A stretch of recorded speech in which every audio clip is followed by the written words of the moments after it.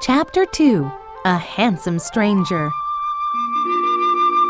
The Dashwood sisters were finally beginning to feel comfortable at Barton Cottage.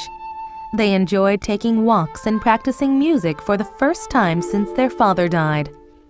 They didn't have many visitors, and there were few other houses within walking distance. The only nearby place was a large mansion, Allenham, a mile away. They heard the owner was an old lady named Mrs. Smith, who wasn't well enough to have visitors.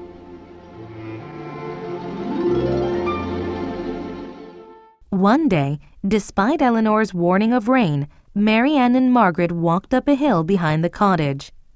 At the top, they were delighted at the blue sky and white clouds. They laughed as the wind blew their hair, and Marianne cried, "This is the greatest place in the world!" But within minutes, dark clouds rolled in and rain poured down. The girls ran down the hill as fast as they could. Margaret was ahead and didn't see Marianne slip and fall. At this time, a gentleman out hunting saw her accident and ran to help her. Her ankle was twisted, so she couldn't stand. The gentleman carried her to Barton Cottage. There he placed her on the sofa. Eleanor and her mother were shocked when the stranger entered the house carrying Marianne. They both noticed his handsome appearance. He apologized for a rude entrance, and Mrs. Dashwood expressed her gratitude for his helping Marianne. She asked his name. It was Willoughby. He presently lived at Allenham. He said he would visit them tomorrow to check on Marianne. Mrs. Dashwood said he would always be welcome at the cottage. Then he left into the pouring rain. Eleanor and her mother admired the man, but Marianne had barely seen him due to her condition. She imagined her hero so intensely that she didn't feel the pain of her injured ankle. When Sir John visited them, he was asked if he knew Willoughby of Allenham. "Willoughby, of course!" he exclaimed. "He visits us every year. I shall invite him to dinner on Thursday." "What sort of man is he?" asked Mrs. Dashwood. "He's a good man. He shoots well, and he's the best horseman in England." They demanded more personal details. Sir John told them Willoughby had no house in Devonshire. He stayed with his relative, Mrs. Smith, at Allenham when he visited. He also said Willoughby would probably inherit the old lady's fortune. Marianne's rescuer visited the next morning. Willoughby became very comfortable with the Dashwoods. The fire in Marianne's eyes seemed to draw him in. They shared many interests and spoke without shyness. By the end of his visit, they talked like old friends. Willoughby visited Barton Cottage every day afterward. At first, he pretended to worry about Marianne's health.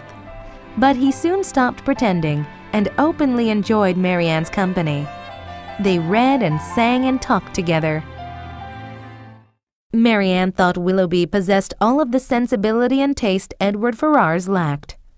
Soon after, she came to believe that he was perfect for her. Willoughby seemed to feel the same way. Mrs. Dashwood secretly congratulated herself on a great future son-in-law. Meanwhile, Eleanor began to pity Colonel Brandon, who couldn't compete for Marianne's affection with a young man of 25. It bothered Eleanor that Marianne and Willoughby took pleasure in laughing at Brandon. Eleanor was not as happy.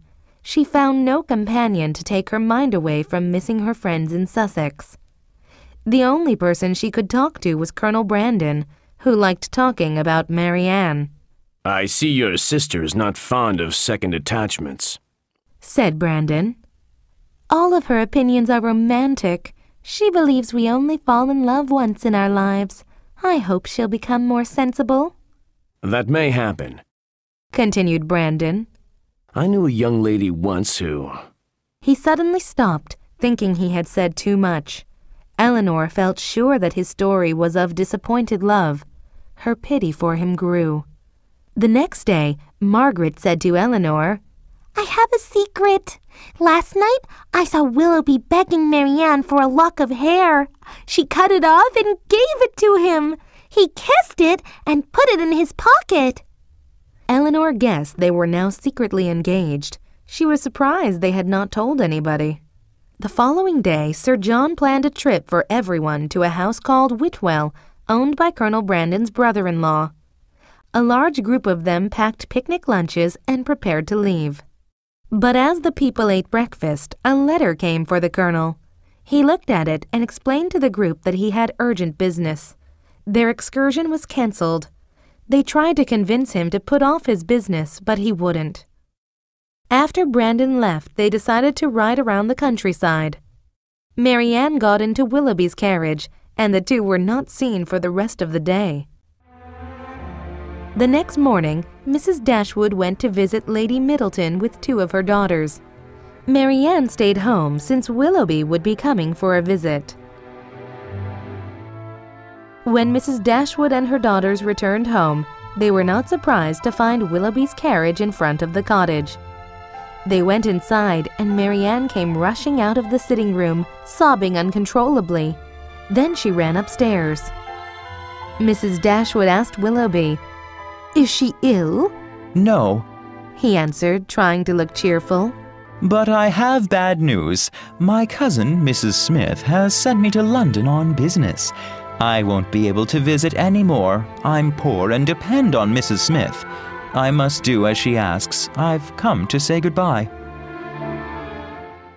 "Well, I hope you won't be gone long," said Mrs. Dashwood. "I'm afraid I won't be back this year," he replied, his face reddening. Mrs. Dashwood looked at Eleanor with surprise. Eleanor was just shocked. Willoughby said goodbye and rushed out to his carriage. Then he was gone. Eleanor was worried about her sister, whose emotional nature would encourage her misery.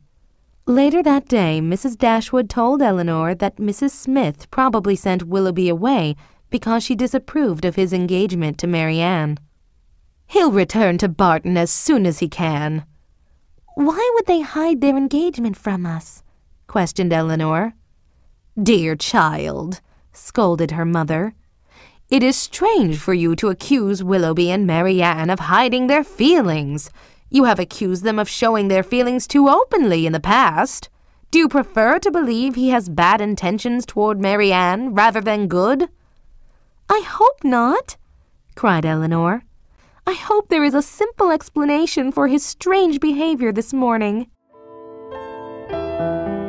Nobody saw Mary Ann until dinner.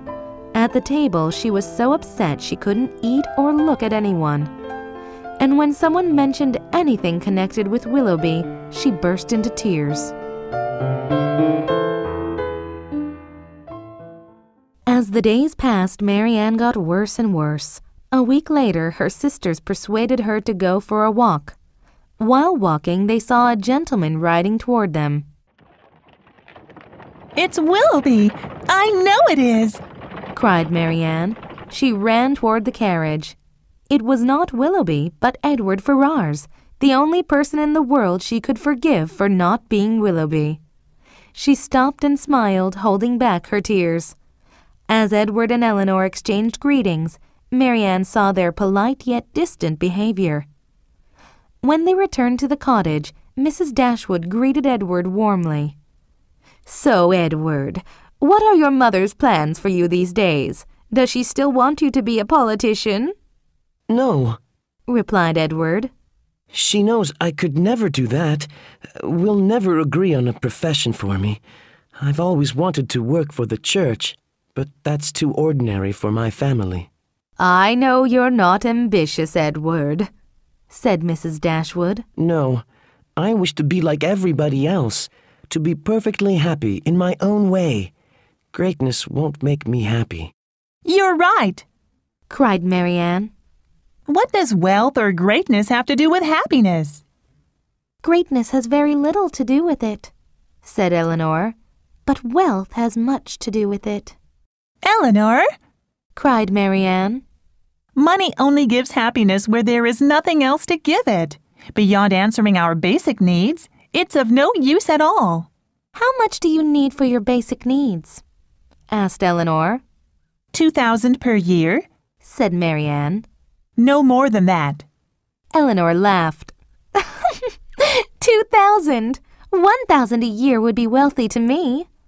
A family cannot live on less than $2,000 per year, said Mary Ann. It takes that much to have enough servants, plus a carriage and horses for riding. Eleanor smiled at her sister's description of her future life with Willoughby. During Edward's visit, Eleanor showed her usual politeness and interest. But she was alarmed by his coldness toward her. He was clearly unhappy, and she doubted whether he still loved her. She could see he was confused. The next day, while having tea, Mary Ann noticed a ring on Edward's finger. I've never seen that before, Edward. Is that your sister's hair in the ring? Edward blushed deeply and, looking quickly at Eleanor, answered, Yes, it's Fanny's hair.